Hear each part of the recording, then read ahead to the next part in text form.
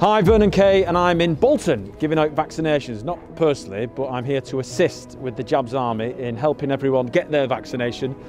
And this means something really special to me because it's my home community, you know, and watching everyone come and go with a smile on their face and a sense of relief. It's just phenomenal. Good afternoon, sir. 1 second, just check your temperature. Perfect, thank you very much. I just need to say that I'm so impressed with how this is so well organized.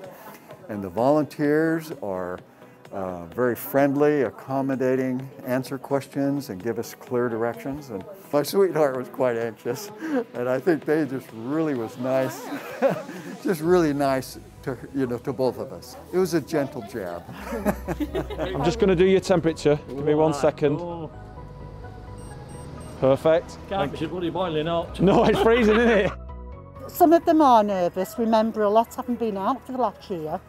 So it is about somebody's first day out in a year. But they come out floating on air. They're so happy that they've been in and had the vaccination. All volunteers, amazing. Yeah. A lot of them are local people. Some weeks they do every day. Sometimes they just do one shift.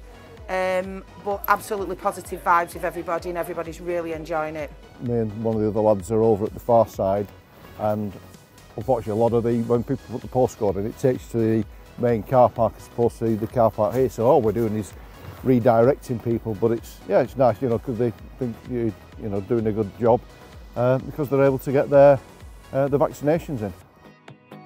I have to say thanks to every single person who's been involved in these centres, even the volunteers, just to get these vaccines out, and not for money, not for anything else, but because they're just committed to making sure that people get vaccinated.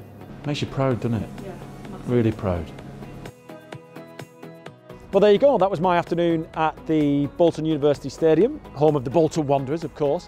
And that's probably one of the most uplifting experiences of my life. Watching people come in with a little bit of, apprehension about what's going to happen, getting their vaccine, but leaving with the knowledge that there's a light at the end of the tunnel. It's been a really empowering day today. I've loved every single minute of it. And of course, to come home and meet my fellow Boltonians is always a bonus.